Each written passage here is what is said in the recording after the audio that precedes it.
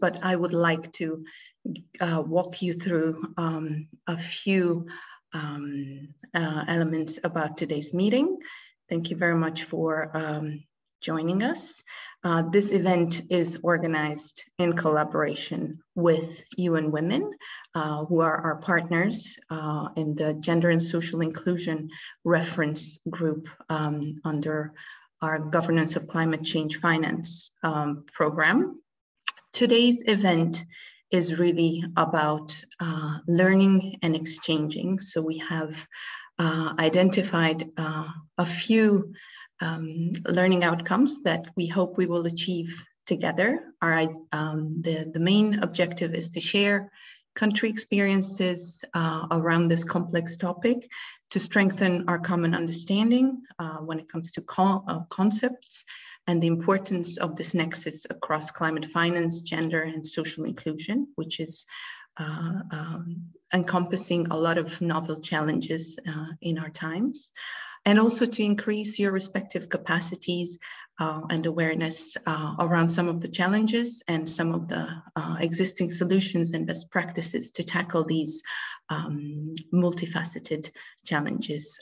And of course, we would like to build on this wonderful group that hails from a lot of walks of life, from our partner government policymakers, from civil society organizations, from sister UN agencies, from research and academia. So everybody has something very interesting to contribute, and also hopefully something extremely interesting to learn. We have very diverse participation from really a host of countries, and in our summary reports we will highlight that, because I think this is our greatest asset. This is our greatest value, that we have this diversity.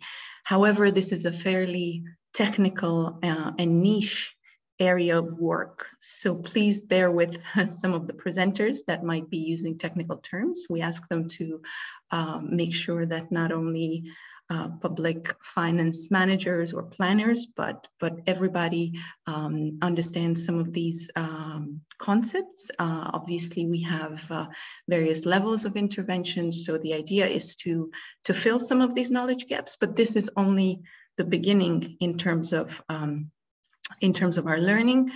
We have constituted a few polls that we would like you to fill out during this event, so that we can have your feedback in terms of what you would like to learn more about.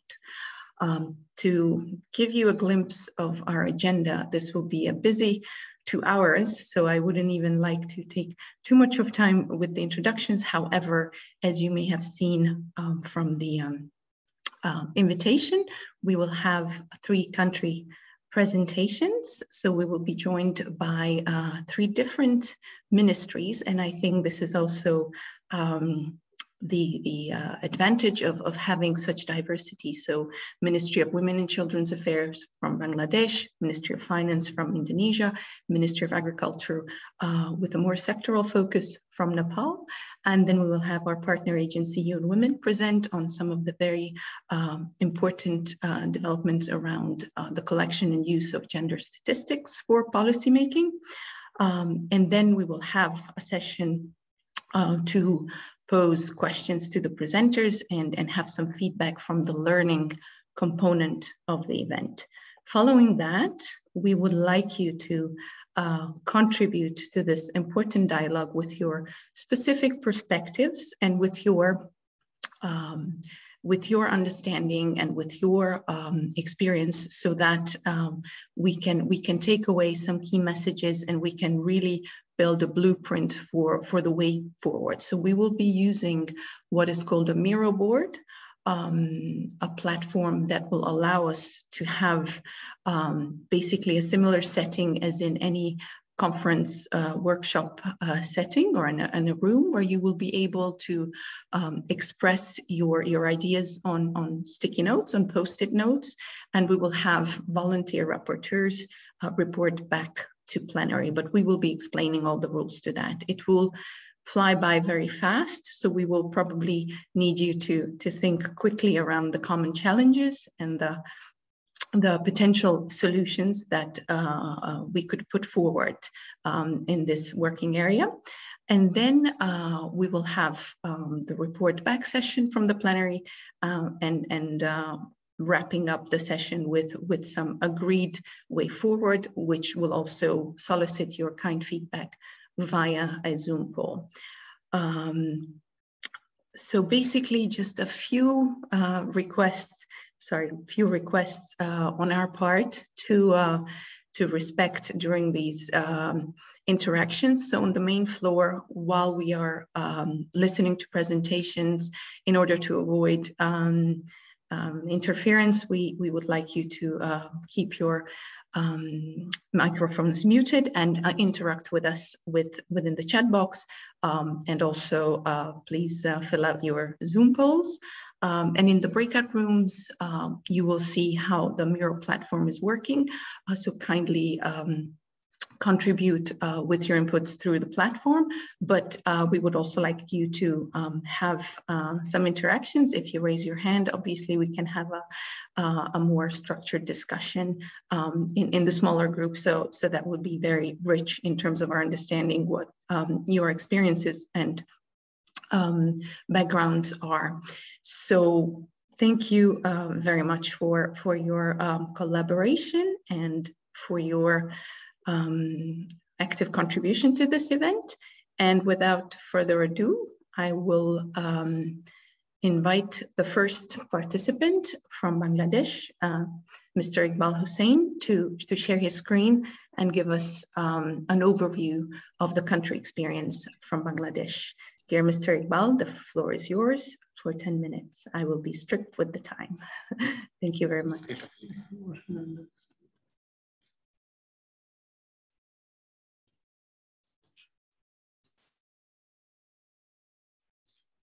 Assalamu alaikum.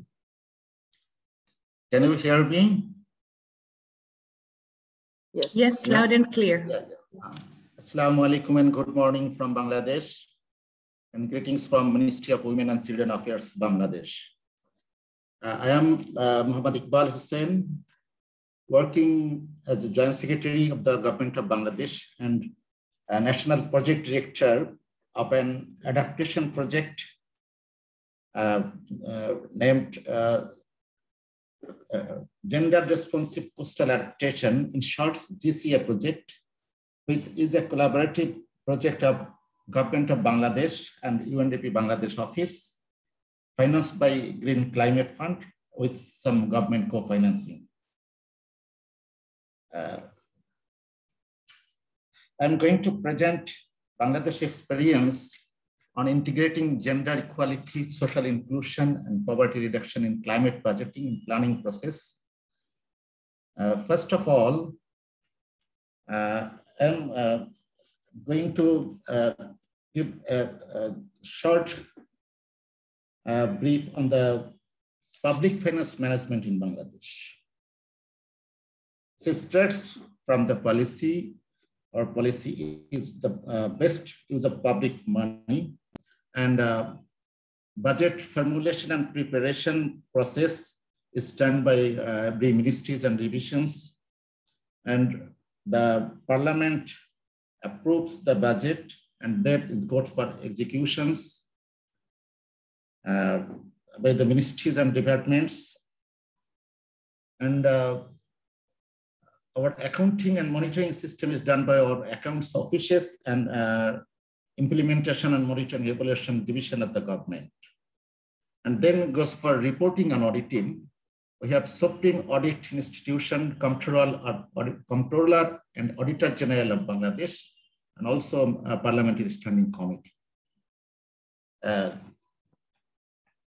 If we interlink the budget management process with the gender responsive climate public finance management,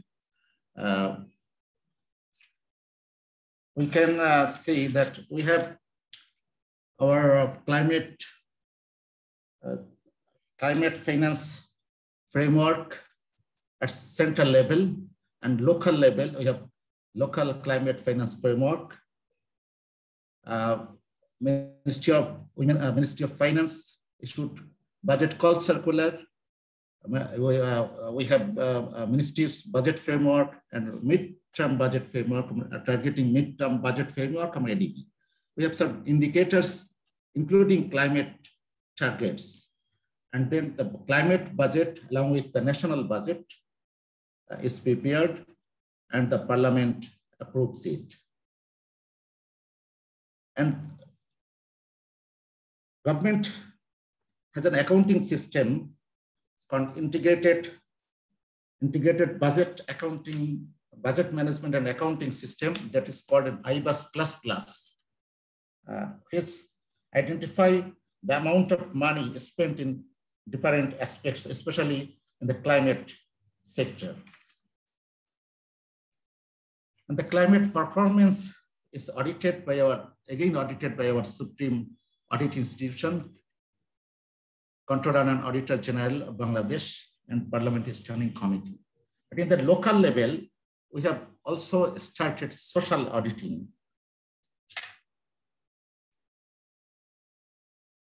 And if we give an overview of the gender macro framework, our government started gender budget in 2019 and 10.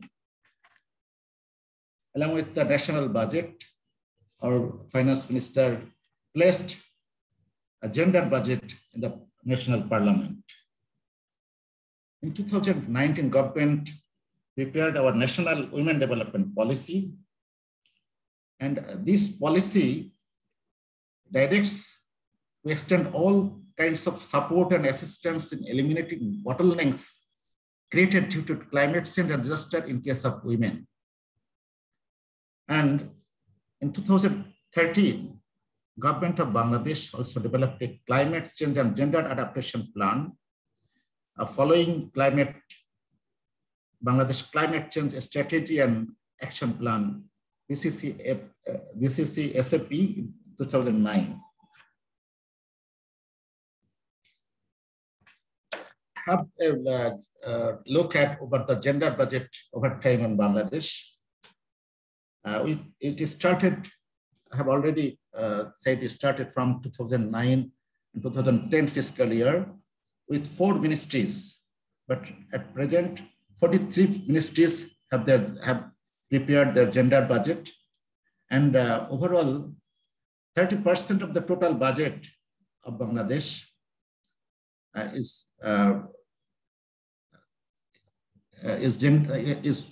reflected in our gender budget report. And the amount of budget spent on gender activities is increasing gradually. If we look at the climate budget over time, though it has started later on, 2017 and 18, in absolute terms, it has increased from 18,000 crore to 25,000 crore over the last 5 years. It is increasing 32%, gradually increasing. If we see the trend of climate budget in our ministry, Ministry of Women and Children Affairs, we show the climate relevant allocation of this ministry have a significant rise from 2017-18 to 2021-22. And we come to the climate budget tracking. I've already said that climate budget report was published first in 2017-18. Based on our climate finance tracking methodology of the Finance Division of Bangladesh, the study, we have a study that it attempts to identify the different pathways of gender responsive climate actions, assigning weightage against each item and track gender responsive climate finance, the allocation and expenditure in the national budget. And the methodology actually we use is through our integrated budget and accounting system. We call it IBUS++. And to understand how much money is allocated towards gender-related activities while tackling climate change. It reveals from the fiscal year 2019 and 20, the gender-related relevant allocation was 26.31% in climate budget allocation. But in that fiscal year, the relevant allocation for the 25 ministries, as a percentage of the total national budget, it was 7.8%. And while climate relevant allocation, which addresses gender-related activities, was 2.3% of the national budget. Though it is increasing, but it is not enough, we think, it's see. In case of similar to the national budget, Bangladesh, we are trying to take the gender tagging in local government budget, and specific to the local government climate budget. In parallel to the development of local climate fiscal framework, a gender budget tagging study is also going on to better understand whether national tagging rationale is still applicable for local budget tagging, or adaptive social protection will be the key entry point for local level gender tagging in the climate budget. And this is because 80% of our local government, especially for the Union Parishad budget, is around for social protection. So we go for adaptive social protection. We made a study in 2016, which was published in 2020. And based on the study, we designed National Resilience Program, and we have tested it. It was an umbrella project of Ministry of Disaster Management and Relief, Ministry of Women and Children Affairs, and Planning Commission of Bangladesh. And we have also designed the GCA project, which I am the National Project Director, Gender Responsive Coastal Adaptation, to scale up the adaptive social protection, that is gender transformative, adaptive, and after the climate vulnerable women.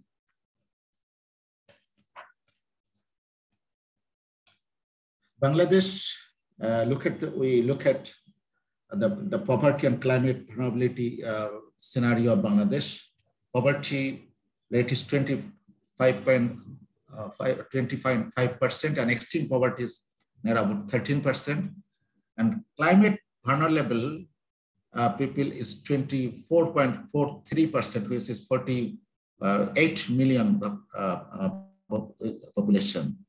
And the poor and marginalized groups, they are the prime beneficiaries of social protection, and they are affected by the effects of climate change, such as cyclones, droughts, prolonged and recurrent floods, and increased salinity, especially in the southern and southwest coast of Bangladesh is affected by this national climate change. And especially the women, persons with disability, and occupationally marginal people are the worst victim of the disaster and climate change. So we go for the potential aspects of adaptive social protection, which reduces risk, and targeting poverty and vulnerability with asset transfer in addition to the market-based mechanism. Adapting a right-based approach and promoting transformation, and promoting livelihoods and build long-term resilience to the climate and disasters. Lastly, 3 key points. Government of Bangladesh intends 2% plus of its GDP spending for social protection. It requires additional 0.37% of GDP equivalent investment if we put off the public servant pension aside. This requires new program or additionally to the existing program. And the social and the adaptive social protection can bridge that gap. And second point is there is need to have integrated safety net programs targeting climate change vulnerable and disaster victims in the disaster-prone areas, both for households and as a community as a whole. And thirdly, exposure and sensibility to climate hazards are different for men and women, poor and rich. So approaches to reduce poverty and vulnerability has to be highly gender sensitive. Thank you all for patient hearing. This is all from Bangladesh. Thank you very much, Mr. Hussain. It was indeed a very insightful presentation, exploring some of the parallel efforts of the government around gender responsive budgeting and climate budgeting, and the extremely important role of social protection. Now it is my great pleasure to pass the floor to Ms. Anita Zastra from Indonesia to present the Indonesian perspective. The floor is yours, Ms. Anita. Thank you, Sylvia. And good morning and good afternoon or evening, everyone here. Thank you for having me here and have the opportunity to this sharing session, learning from other countries. And now thank you for the opportunity for me to share a bit about what Indonesia have done until now. So I'm gonna share my screen now.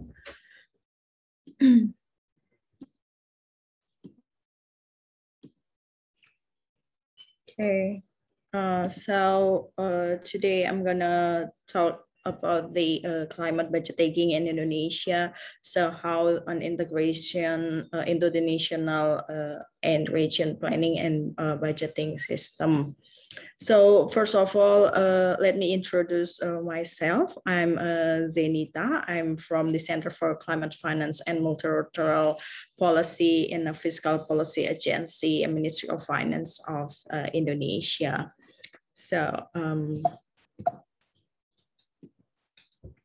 So the first section is going to be about this, how to synchronizing budgeting planning through the co-benefit taking. One is climate change, the second is the gender.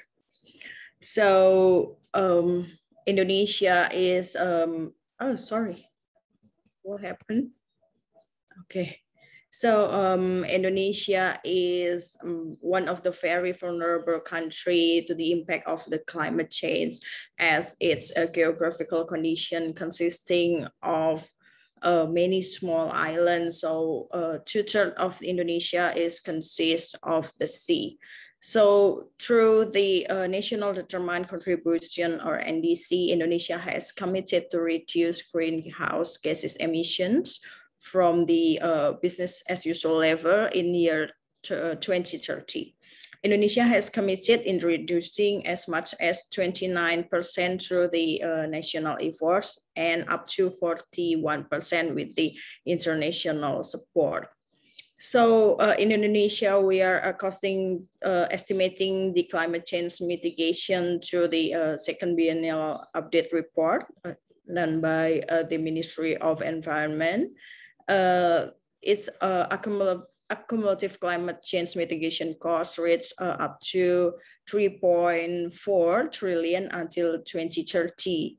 And based on the NDC, it's up to 4.5 trillion. So actually the climate budgeting initiative in Indonesia started in 2012 through the mitigation fiscal framework study. And the implementation of climate change mitigation budget tagging started in 2016. It's still through the previous system called ADIC, and now the system has been replaced by Karisma. And now the tagging is not only about mitigation, but also already integrated the adaptation. So the climate budgeting initiative began in 2014, as you saw before in the table. And now it's tried to identifying outputs and activities of ministries, related to climate change, whether it's mitigation and also adaptation effort. The tagging is trying to mapping the need for climate change budget to explore the potential financing other than the state budget. So we try to look at the innovative financing other the APBN or state budget. It's also try to support the budget transparency with performance-based budgeting effort. So we can see here that the overall Indonesia climate budget figure started in 2016 up to 2020. So mitigation is accumulated up to 74%, and for adaptation is 26%. So we have the guidance for climate budget taking. It is developed by the Ministry of Finance and also Bappenas, and of course it with the support of the UNDP Indonesia. So now we know that the climate change impact or has different consequences. It's not gender neutral for the women and men and also children or the disability group. So women and marginalized groups suffer disproportionately from the adverse effect of climate change. But now we try to promoting that they're not only be the victim, but how they can be the agent of change and also lead the climate mitigation and adaptation action. So this tagging, the gender tagging, is to identify gender mainstreaming in outputs related to climate mitigation and adaptation. It's also implemented in co-benefit tagging in Krishna. It's same with the climate tagging. So the gender mainstreaming policy in Indonesia, we have already put it in several regulation, and the mechanism is through a tools, gender analysis pathway, and also gender budget statement with several key stakeholders that become a driver of this initiative. This is a milestone in gender responsive climate budgeting. It's the gender tagging actually started in 2010.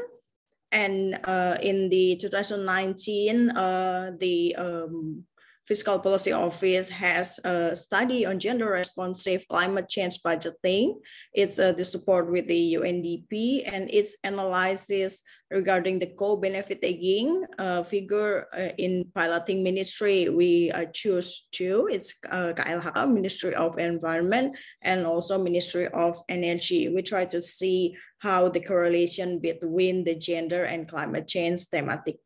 And in 2020, it's continuing from the study in 2019. So help with the C4, Indonesia already developed a study on leveraging climate finance for gender equality and poverty reduction.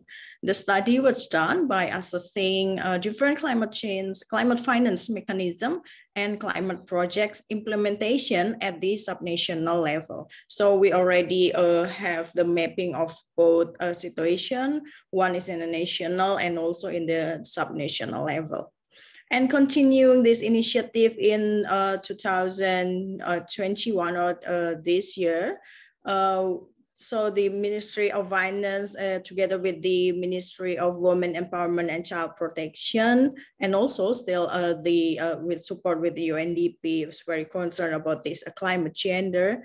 And we are developing a gender responsive climate budget tagging technical guidance document.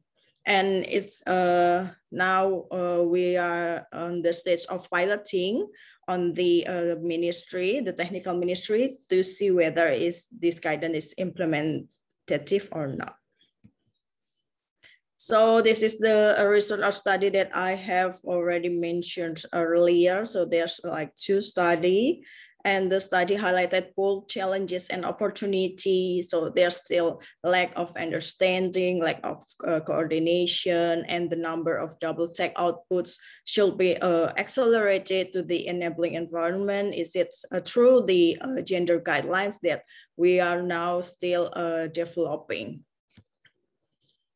So we already done training series for the ministry and institution that have climate related programs. I think this is the key because awareness is the key. It's very important because climate change itself is still like a thing that need to be explored more, need to be understood more by the ministry and also the regional government.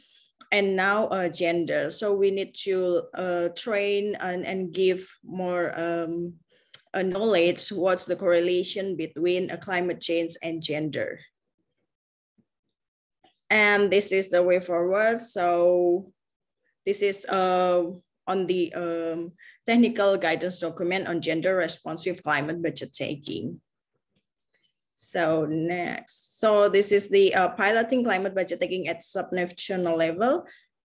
So it's Indonesia has not done the climate budget taking not only in the national level, but also in the subnational one. So last year we already piloting for the 11 regional government, and now still continuing with the several more. Is this the goal is to sharpening the role of local government in contributing to tackling climate change. And also it's important to how to strengthen the coordination between the central and local government, because the NDC target cannot be achieved just by the national action, but also with the regional government. And how to optimizing the benefit of budget taking and developing the climate change awareness ecosystem. So this is the potential climate change budget in 11 piloting last year. So the forestry sector become the biggest potential for the RCBT, we call it, with the mitigation budget with average of 398 million per year, or 34% of total mitigation budget. So still is the mitigation, and also with adaptation, larger percentage of budget is allocated to support water security. It's 44%. So it's a bit different with the national one. In the regional government, the trend is adaptation budget is having more vigor than the mitigation one. So for the RCBT itself, we already develop the climate change budget taking guidelines too, same with the national one. And this is the book, still with the support of the UNDP Indonesia. So this is the result of the 2020 regional climate budget taking implementation analysis. So it's more, the recommendation is more to how sharpening the role of local government in contributing to climate change management. One is by the identification of the physical indicators needed in the calculation of greenhouse gases emission, and how the compilation of financing needs to achieve climate change mitigation targets. So again, same with the national one, how we try to see how much is the gap and try to look at for the innovative financing rather than just looking for the state budget that is very limited. So this one, we already developed a climate change fiscal framework. So fiscal policy agency is developing climate change fiscal framework that will set out fiscal policy strategy to meet the NDC, SDG, local carbon development initiative. It will, the CCFF will identify the supply and demand of climate finance and those the gap, and how the policy and strategy will fill this financing gap.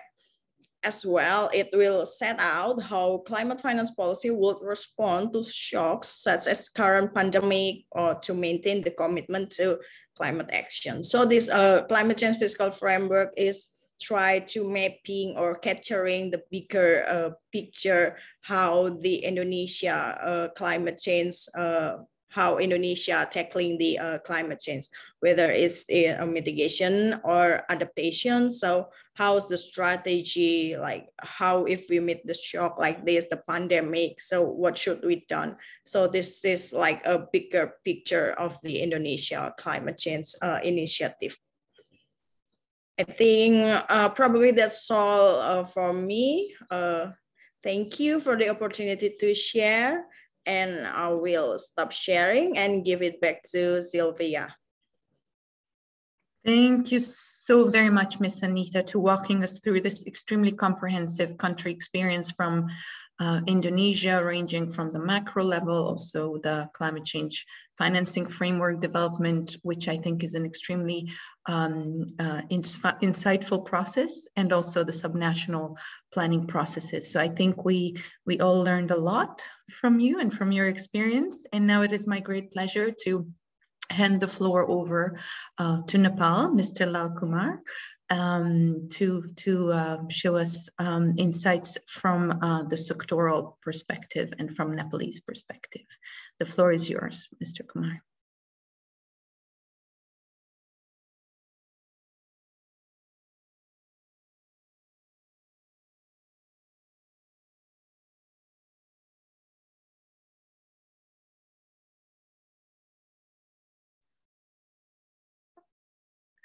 Mr. Kumar, I hope. Yes. Oh, there you are. Okay. Just take your time.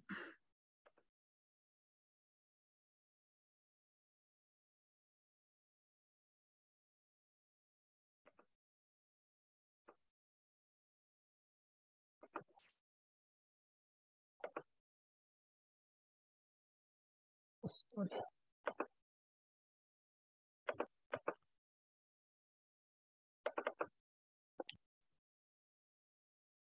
I believe you have the host. Yes. Yeah, just put share screen and your presentation. I think we tested it, so it should be working. Yes. Excellent. Floor is yours. Have you seen? Yes, perfect. Hello? Please go ahead. Okay. Thank you, Sylvia. Good morning, everyone. First of all, thank you for providing this great opportunity to Nepal, as well as me. This is Lal Kumar Shrestha from Nepal. I am looking after monitoring and evaluation section of Ministry of Agriculture and Livestock Development. My presentation is based on especially climate budget tagging in agriculture sector, based on our experience, especially in agriculture sector. So I have covered the presentation of my presentation is the context and what is the journey of Nepal in climate budget tagging. Similarly, improve budget tagging system. Then what is the benefits and challenges we face, and the comparison of budget allocation last 4 years, and finally the key messages. This is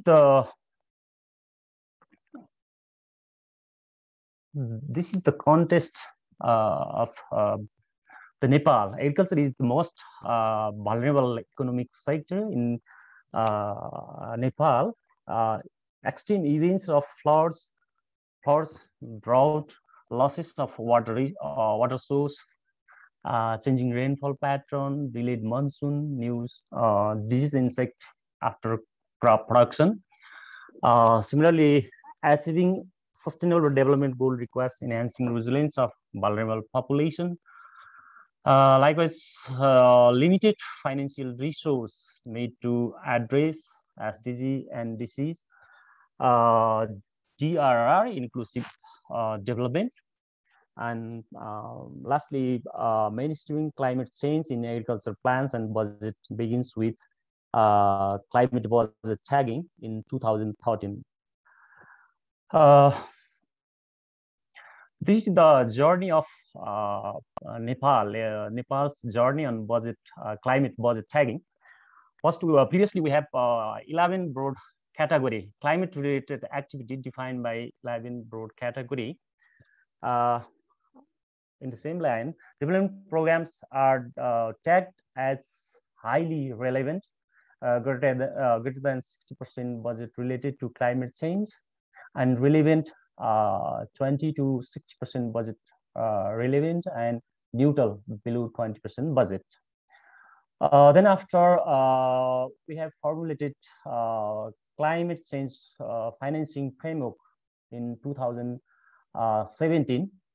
Climate change financing framework formulated in 2017 with a roadmap of reforms in public finance management system to improve climate budget accuracy and address sectoral nuance.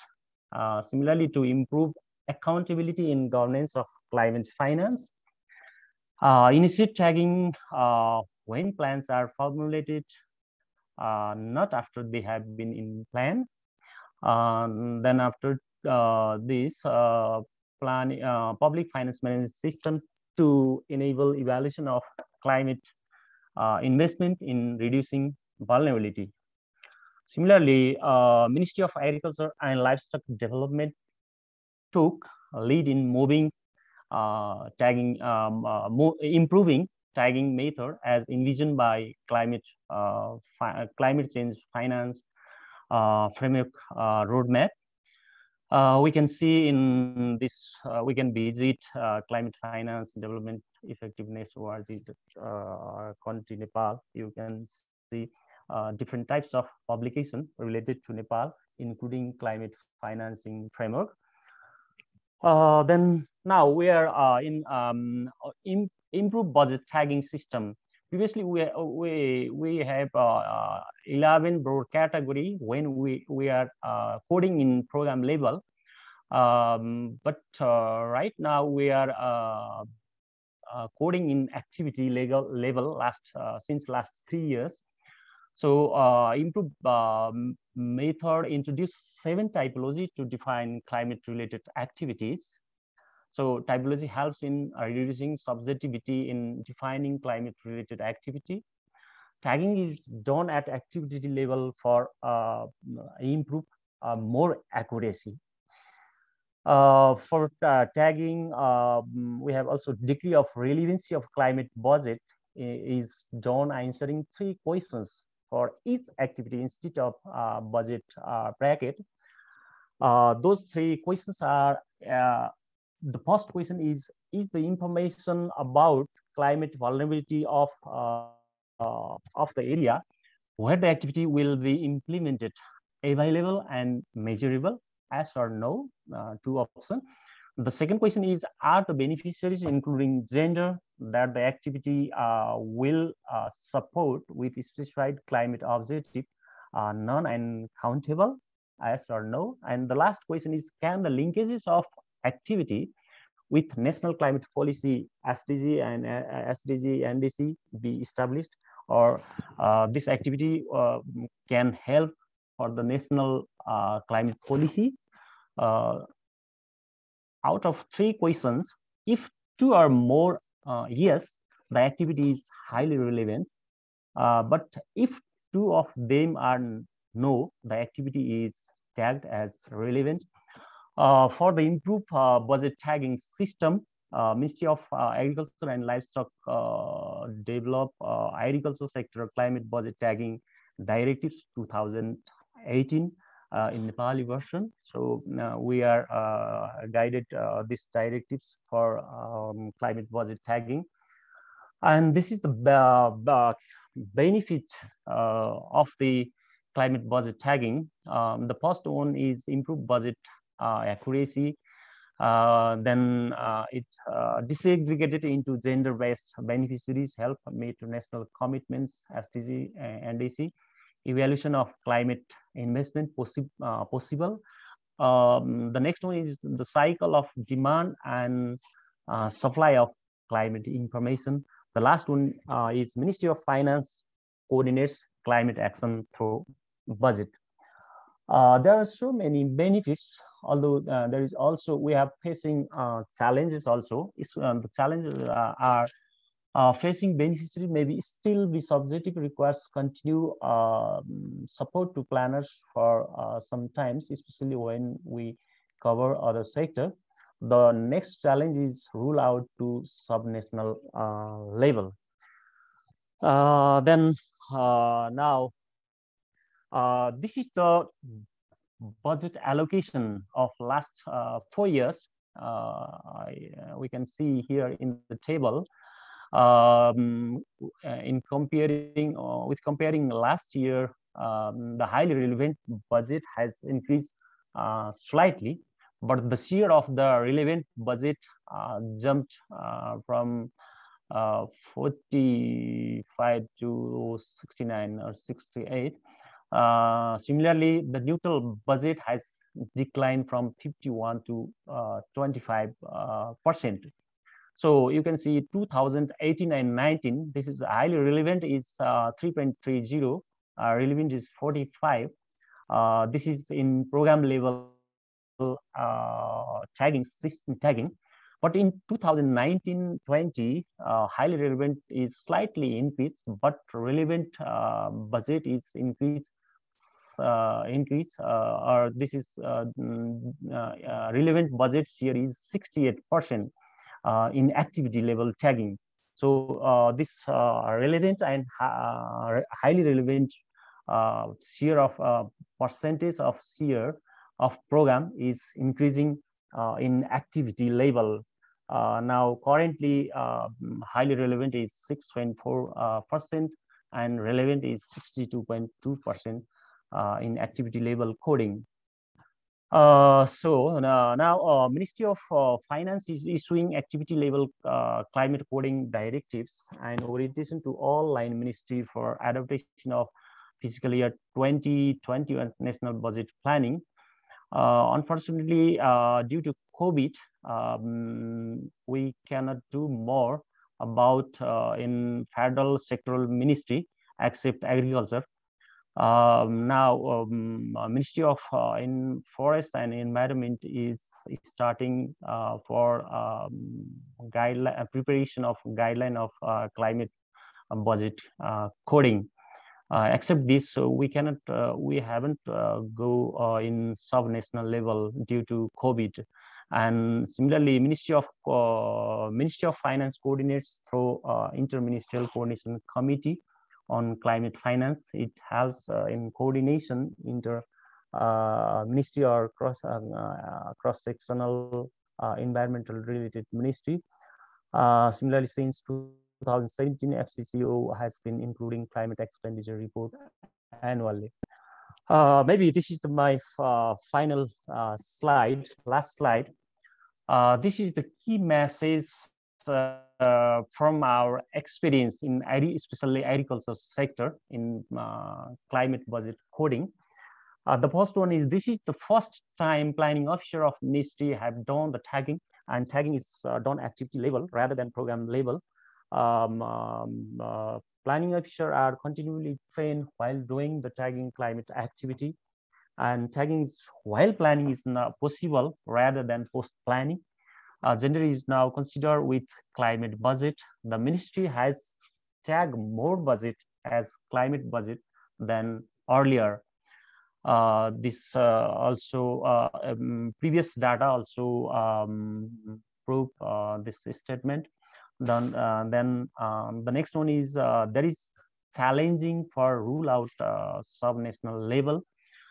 We are in restructuring phase. Nepal is federal restructuring phase. So we have no legal mechanism for reporting, monitoring and reporting system from local level, provincial level to central level. So due to this, this is the problem we are facing. Then the next one is there is a probability of improvement in climate budget tagging. And in our practical experience, software is needed to be customized or mandatory when planning officer entry their activity at that time. There is different option, but with in software, it should be mandatory for improvement software or accuracy of climate budget. Finally, important tool to ensure green recovery efforts for COVID-19 situation in the country. Except this, I've already mentioned that in Nepal, sectoral ministry at federal government as well as provincial, we have label CBT is not in progress. Just we are trying to prepare federal ministry in Ministry of Forest and Environment. I think this is this is finished my presentation. Thank you. Thank you very much, Mr. Kumar. It was a very interesting presentation on some of the sectoral approaches with a view also to some of the M&E efforts to sharpen those. And we will be discussing those as well in the breakout rooms. Now it is my pleasure to ask my colleague from UNWOMEN, Athena Galao, to quickly give us some insights around the importance of the collection and analysis of sex desegregated data to inform policy around the gender, social inclusion, and climate change nexus. So the floor is yours, Athena. Hello, everyone. Let me just do this. Okay, how is everyone? Are you enjoying the event? Hello, just to start, before I go into the presentations, I've heard a lot about climate tagging, and there's increased efforts to actually measure how gender is also included in climate finance. But maybe let's take like 10 seconds just to think about this question. So are our investments building the resilience of women in the poorest communities? We talk about disproportional impacts of climate change and disasters to women and the most vulnerable group. So are these investments actually utilized in order to build their adaptive capacity? So this is a question we often ask when we work in accountability. And I myself has undertook adaptation tracking exercise. We developed methodologies, utilize Rio markers in a granular way, put in gender indicators to understand really if bilateral, multilateral investments are actually impacting women the way we want them to be impacted. So without going into the details of that research, what we're saying is that actually whatever we did about adaptation tracking, it was really costly, and it was ad hoc, and it was tedious. It took us a year and a half to actually generate information to answer this question. But what if we do that and we build a way within our system to actually answer this question? So what if we're able to generate data to periodically inform budgeting in the planning process related to climate finance or climate action? So the Empower project, which I am part of, is a 5-year initiative together with UNWOMEN and the UN Environment Program, and generously supported by the Swedish International Development Cooperation Agency. And one of our outputs actually is to strengthen the production and the use of gender data. So in the work that we've done, I think gender data is something that's actually a common denominator when you do climate tagging, when you do gender-based budgeting. So data is, these are some of the common challenges that we've seen in the last 3 years that we've been working in this sector. So one is that there is actually limited, because there is so let me just say that there is a tautological issue about the limitation of limited integration of gender in policy and the limited data. So policymakers are saying, oh, there's no data. But then data producers, like the statistics offices, are saying, oh, there's no impetus for us to actually get data because it's not in the policies. So we have like a back and forth of this challenge. And also, when there is actually data out there, it's usually not disaggregated. And so you can't really see what's happening to women, to men, to girls and boys. And at the same time, there are actually varying levels of understanding in terms of data needs. So the statistics office don't usually know what data to produce, while the policymakers often don't know what data is actually out there for them to use. So we have like a couple of common challenges that we've seen so far, and yeah, and one of them also is the lack of gender environment indicators. So without indicators, of course, we can't monitor progress, we can't report progress. So that's also one of the main challenges. So before going into this whole data thing, let's just define what gender data, gender statistics is. So I know a lot of you have heard about sexist aggregated data. And yes, it's true. It's part of gender statistics, but it's only one part of it. One part of gender statistics is also pertaining to data specifically on women or men. So this can include like mortality rates, specific information about men's health. So it doesn't just have to be disaggregated data. It also is data that tries to capture specific gender issues, including gender roles, access and control over resources, participation in decision-making. So gender statistics is actually a lot of things. And so what have Empower's work been in terms of, integrating gender statistics or promoting gender statistics? So what we have done so far in this area is that we have conducted several assessments with our pilot countries, and one of them is actually Bangladesh, Cambodia, and Vietnam. So we looked at what are the national mandates and international commitments that actually require the reporting of gender data.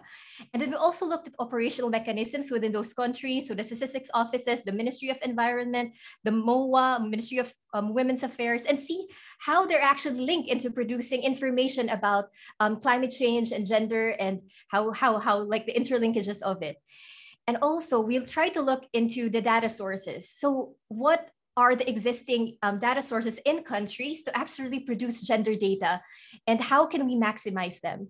So after the assessments, we try to develop a set of example indicators where we have like a consultation with national agencies, and also we did it for the region. And after this consultation, we developed a set of indicators, set of example indicators that integrates gender, climate change, and disasters. So I will share with you, or my colleague Bowie will share with you, a link to the set of example indicators, which I think will be useful even for your specific countries. So aside from that, we also try to do a couple of learning activities to really understand what are the data needs in terms of policymaking and climate action.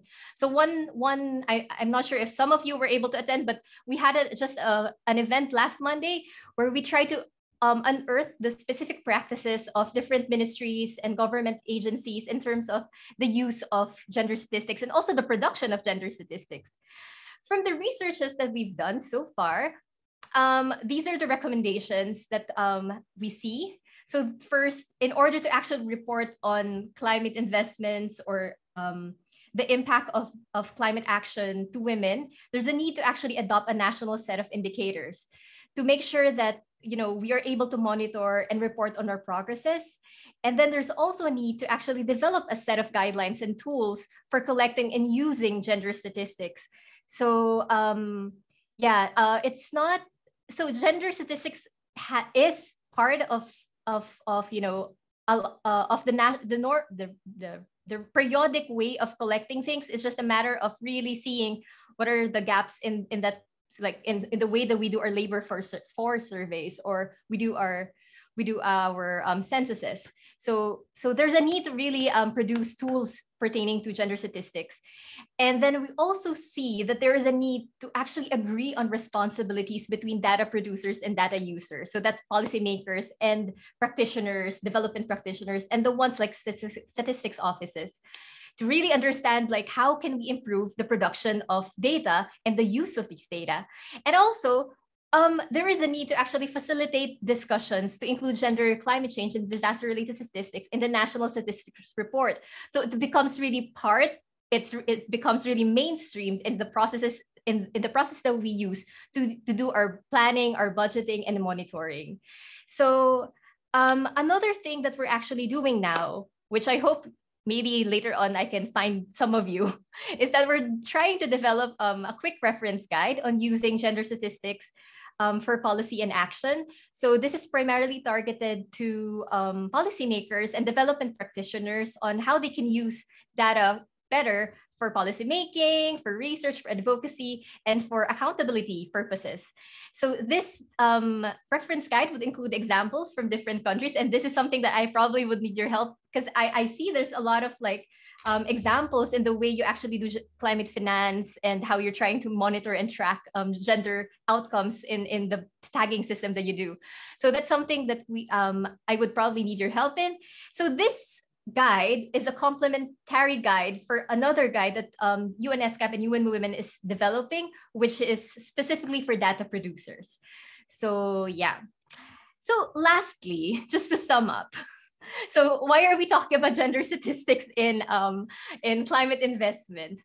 Well, first, of course, it's important to track really if we're making progress in terms of our commitments on leave no one behind, our commitments to utilize human rights-based approaches, and really understand how we're building adaptive capacity. These are some of the recommendations that we hope you can take with you. So first is that I hope that you can develop or you can use example indicators to really inform the decisions that you do in terms of climate policy and climate finance. Second is that this is something that we hope we really impart, is that gender statistics or gender data is not a standalone process, and it aims to actually strengthen gender responsive processes. So that means that we still have to, not because we have gender statistics, we don't have to do the other gender bit, which is, doing gender analysis, understanding how women and men can actively or meaningfully participate in development processes. So it is something that we can use to strengthen our gender responsive approaches. So, and the last bit is that we hope that we encourage you to actually monitor and evaluate broader changes related to adaptation and mitigation finance, and that we try to see what are the changes in terms of vulnerabilities and capacities and power relations in general. Gender statistics is only one of the ways or the tools that we can use to do this. But we also encourage other qualitative processes in order to, provide more nuancing and how we're actually affecting women's lives or the most vulnerable's lives. So I guess that's it. I hope this is useful for you to take in terms of doing climate finance. But yeah, thanks so much. Sylvia, please take the floor. Thank you very much, Athena, for this very insightful presentation. I think it was very useful to remind all the participants that without adequate data collection, we are not seeing clearly in terms of our interventions, in terms of our targeting, in terms of our impact. So I think for the discussion around M&E in the breakout rooms, it will be very useful to be reminded of these issues. Since time is running, I will just quickly launch this poll. Hopefully you will all see it, to get your quick feedback around how you're feeling about some of the learning elements and what is the most interesting to you for your work, for your background, where you would like to learn more, understand more. So this also helps us going forward in terms of how to shape our future collaborative and learning events. Thank you very much for that. And while you are doing that, if there are any other questions, please do not hesitate while we have the participants here, but this will obviously be recorded. We will be sharing the presentations, we'll be sharing the links so that you can dig deeper into some of the tools that might be quite cumbersome and technical to be able to explore in great detail now, but we hope to allow you that.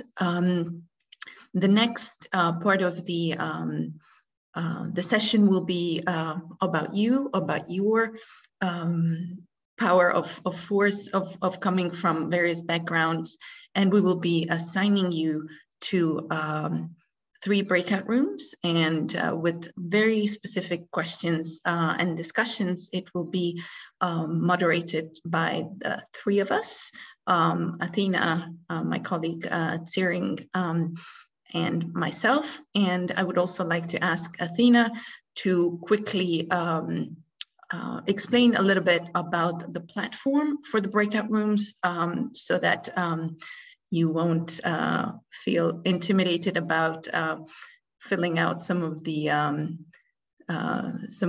sticky notes. And it's a fairly easy and straightforward tool that allows us to have this sort of mock whiteboard and breakout session. So I hope we will really gather some of your perspectives around key topics that we would like to crystallize in terms of learning from this event.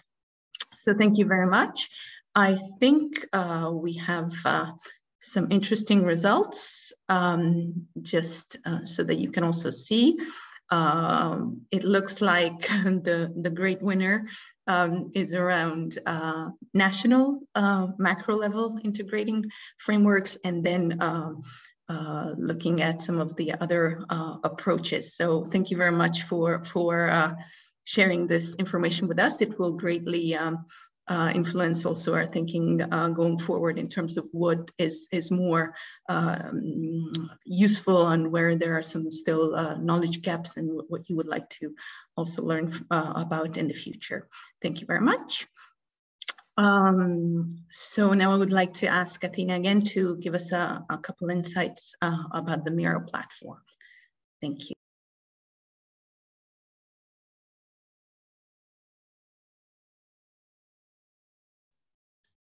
Hello again.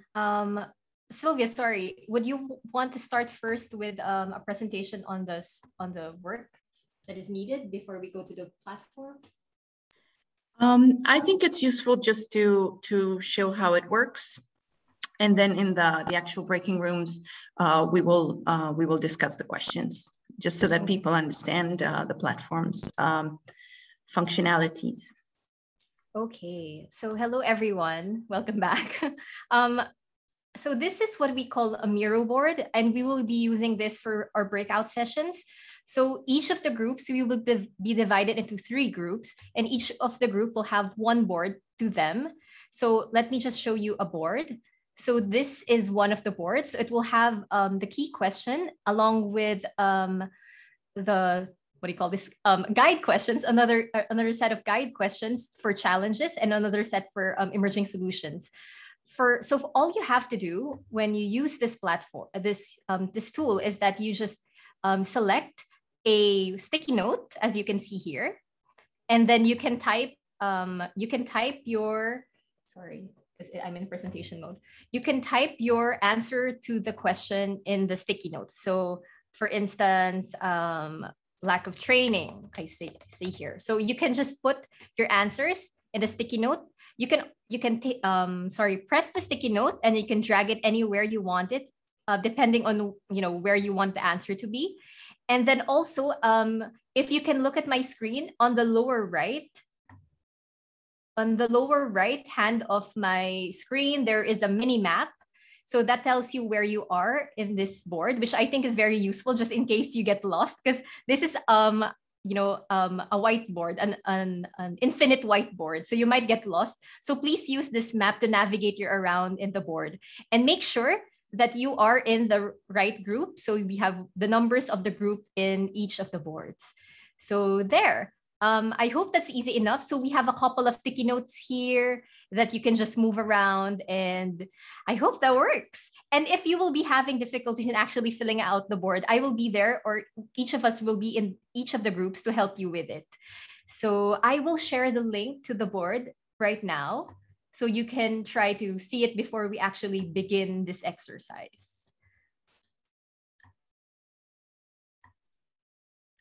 There you go. Yes, we will need to click on this once you're in the room.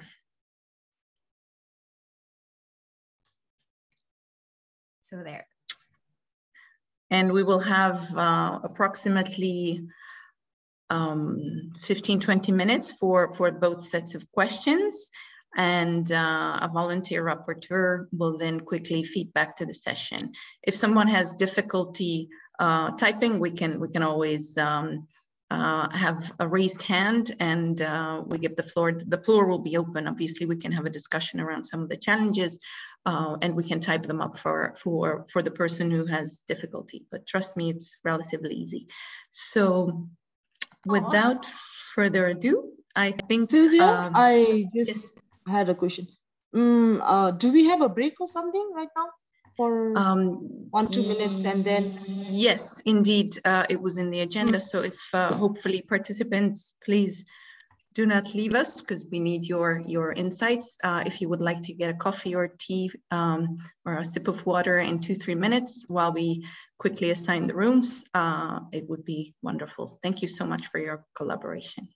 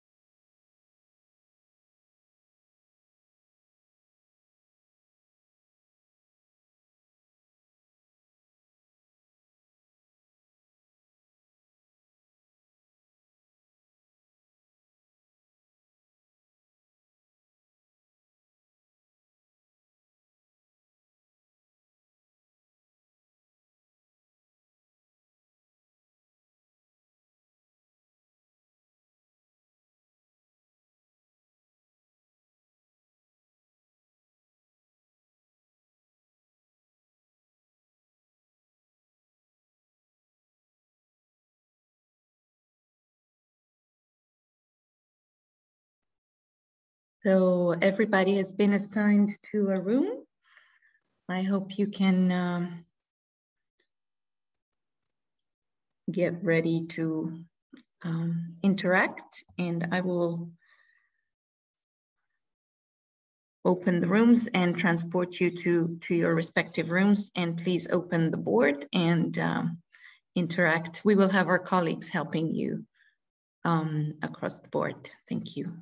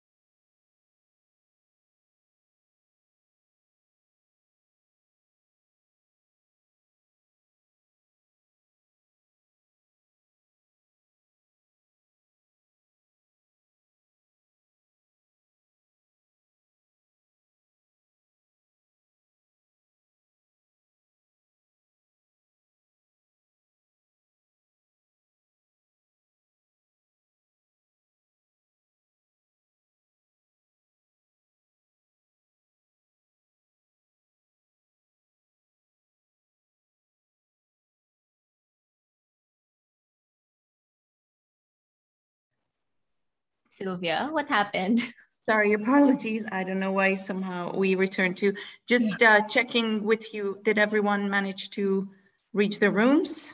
Yeah, yes, but Okay. I think the breakout rooms were closed. So we're all back in the plenary. Okay, apologies. I don't know what happened. Let me take you back to the rooms. Yeah.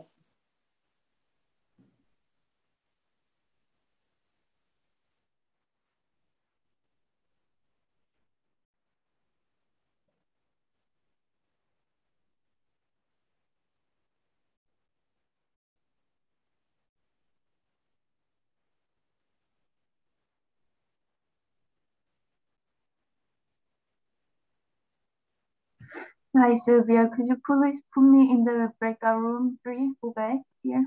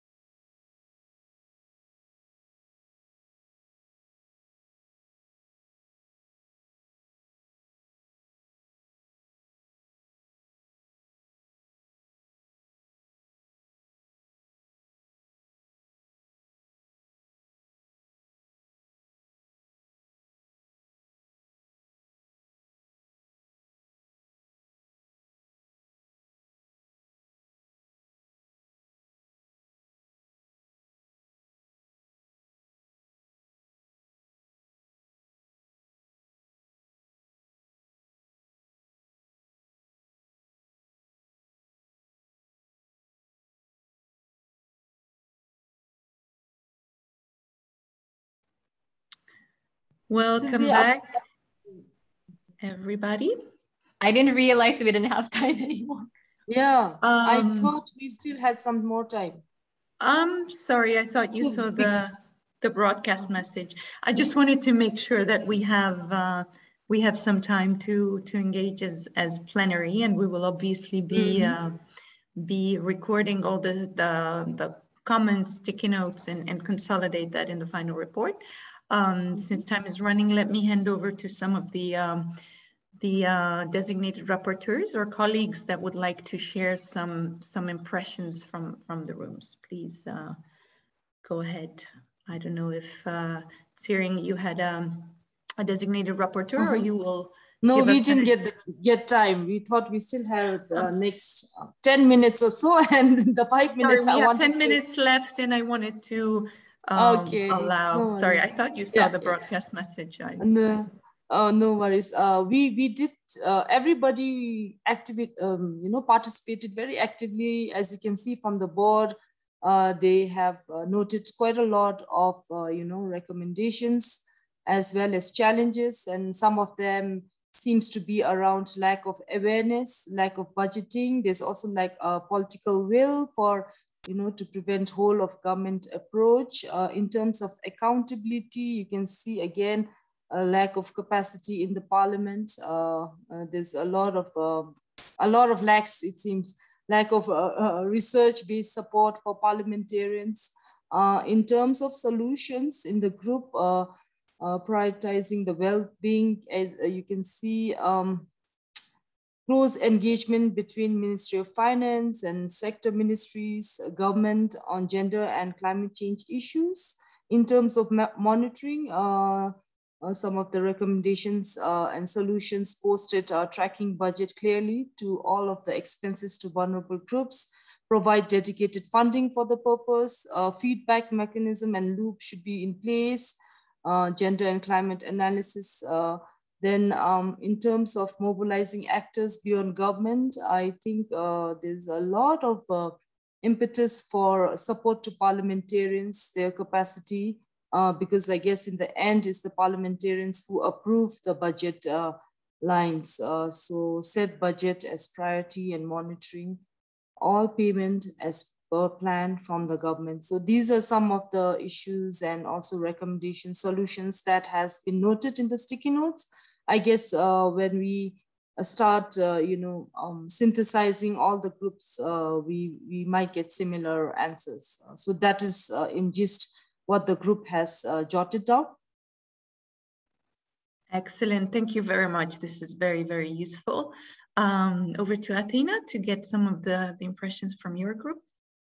Actually, what Sharing has shared is very similar to the things that we also, so I agree that once we put all these three boards together, we'll find like the same issues and probably the same solutions as well that other people have been doing. So yeah, so for challenges, it's usually, yes, I agree. It's the lack of things, the lack of capacity, the lack of data, the lack of resources. But one thing that was really striking is that this issue of high turnover rate and linking to political, like the political climate. So in what obstacles in terms of the whole of government approach, we were talking about, difficulties in linking national and subnational levels. There's compartmentalization, and we're still working in silos. And then different government agencies just have different ways of working and different timelines as well, and different priorities. And I guess it's also because of the different contexts in which the different agencies work in. And then also for accountability, we're looking into more engagement of CSOs, more trainings on gender mainstreaming, and more budget to track indicators over time.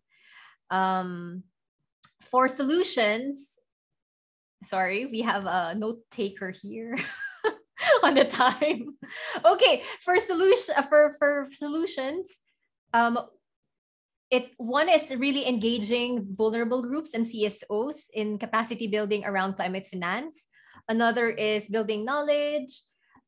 Here, it's very practical. It's developing a line coding budget clearly for payments to climate change and building capacity of staff to actually undertake the review of those lines. For monitoring, we talk about double tagging, using gender responsive evaluation, and really scaling up some good practices. Like this is from Indonesia about gender budget statements and gender pathways.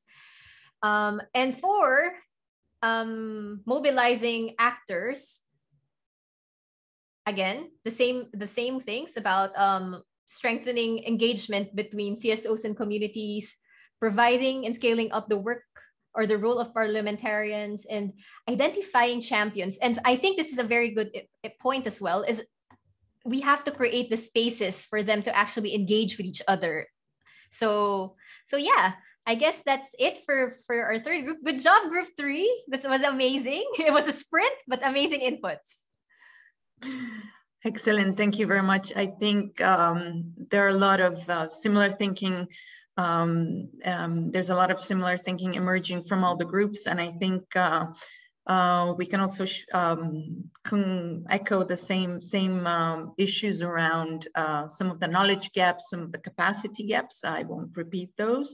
But when it comes to certain solutions, there have been some nice examples presented around, for instance, engaging the local level participatory budgeting actors, local adaptation plans linked to resilience planning exercises. So there's a way of sort of linking these ideas, as you were mentioning.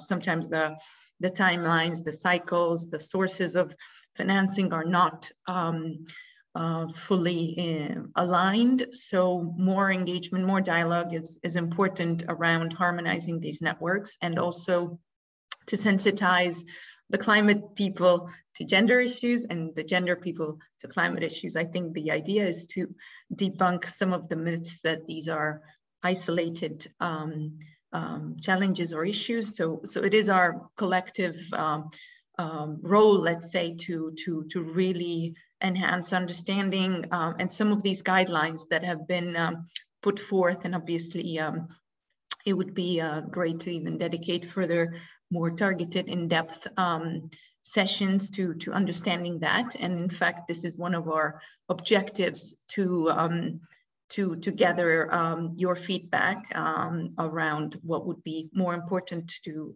learn these, to bridge these knowledge gaps.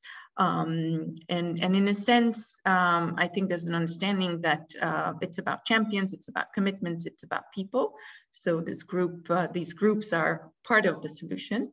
So in the interest of time, we will quickly wrap up, but I wanted to share one more poll with you in order to get your feedback on what you would like to see in the future to really take this peer learning or mini community of practice forward. We can also reach out via email to gather more insights, but just to get your immediate thoughts and feedbacks. And as virtual events are not so easy to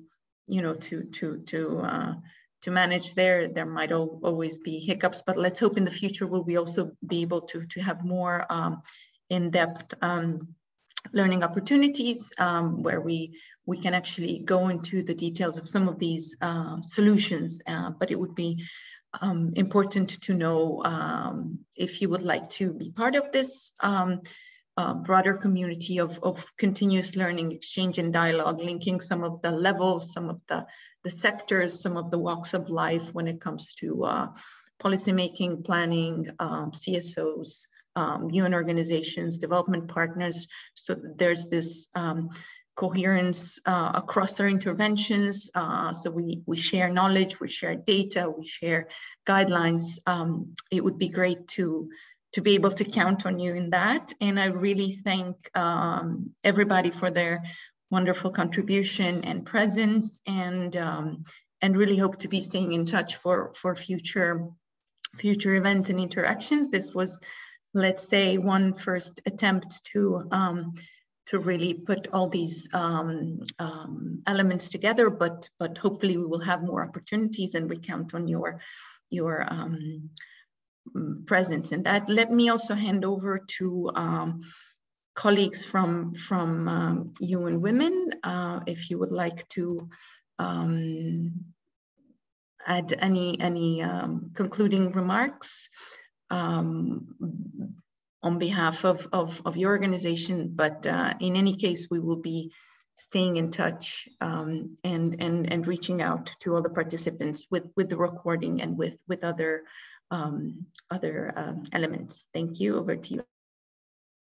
Thank you so much. I realize that it's me or Bobby. Bobby, would you want to say something?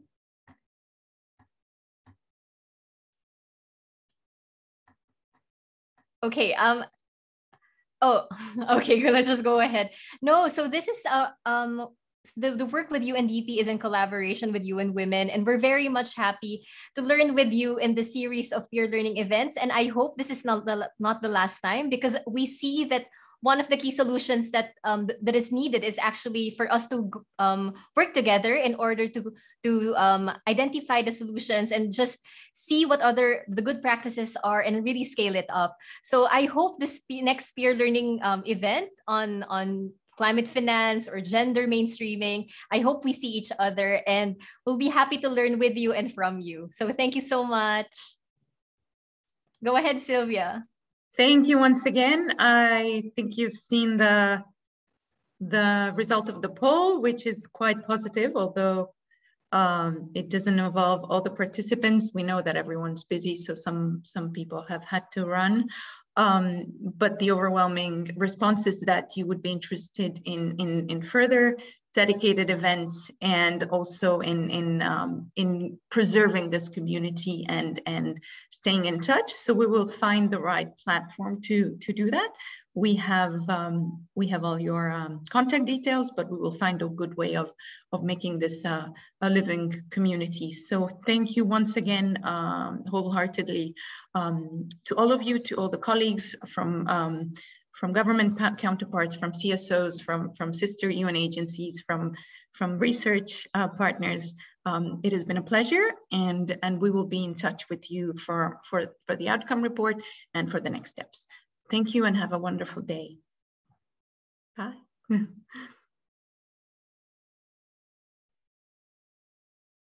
Thank you. Thank you, everyone.